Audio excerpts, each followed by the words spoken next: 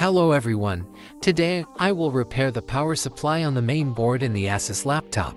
The symptoms are a dead laptop and a lack of power. I have already pulled out the board. I will perform the basic measurements. At the beginning, I measure the voltage on the power supply socket. It is fine.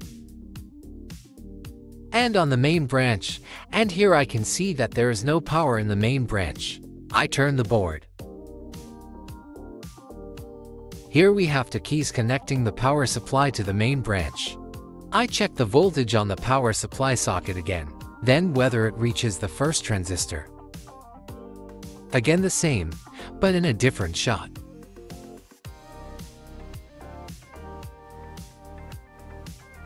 As you can see, the voltage reaches the first transistor, but it is not connected further, so I will measure the resistance of the main branch. As you can see, it is very low, below 1 ohm. So we have a short circuit in the main branch, and we will have to do a short circuit test. I set the power supply to 1 volt, minus the power supply I connected to the mass of the board, and plus the power supply to the main branch. After a while, I check where the board is warm. At this point I feel my hand warm, so somewhere here will be a short circuit. There are no elements on this side of the laminate, so I have to turn the board. I apply the voltage of the power supply to the main power supply branch again.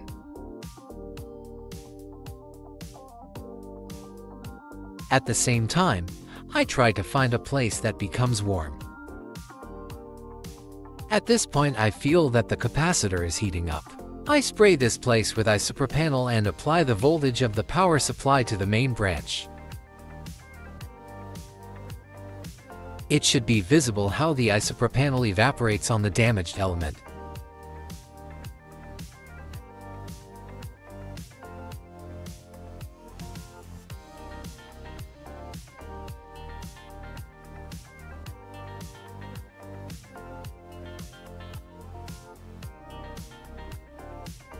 As you can see, the isopropanol evaporated from this capacitor and its surroundings. We have a damaged element. A little flux and solder the capacitor.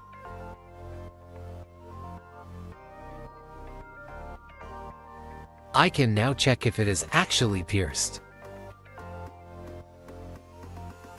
We have confirmation.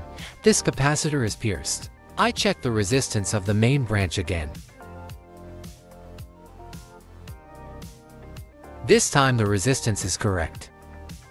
See what the resistance of the correct capacitor looks like. I solder the correct capacitor and in a moment I will check the resistance and voltage in the main branch.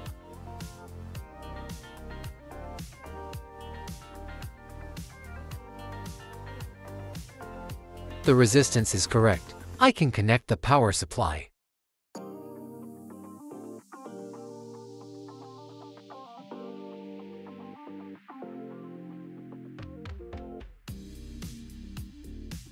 The voltage in the main branch is correct. The current is growing, so I try to charge the battery. I fold the laptop and see the effect.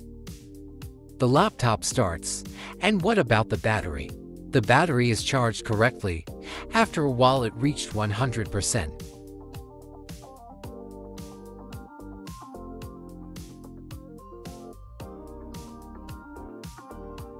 Thank you for watching and see you.